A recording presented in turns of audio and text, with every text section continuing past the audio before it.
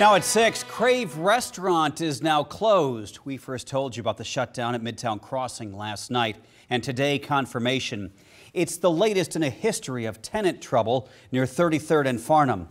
A statement from the company that manages CRAVE says there are no plans to move the restaurant.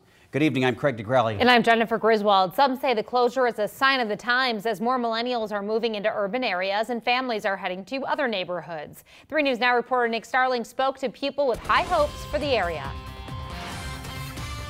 This sign says it all. CRAVE is now closed, shocking many customers coming to these doors. But is this a sign of things to come here in Midtown Crossing?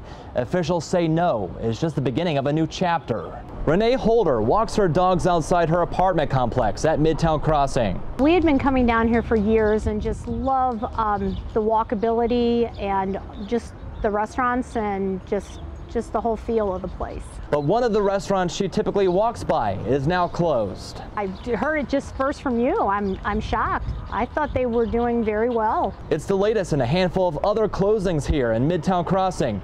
Vice President of Communications Molly Skold says it's the nature of the business. You know, retailers come and go. Lot 2 closed in Benson. I mean, retailers, restaurants close in Village Point. CRAVE had been in Midtown Crossing since day one, but Skold says people's habits are shifting. People who live and play and work in this urban core is really changing.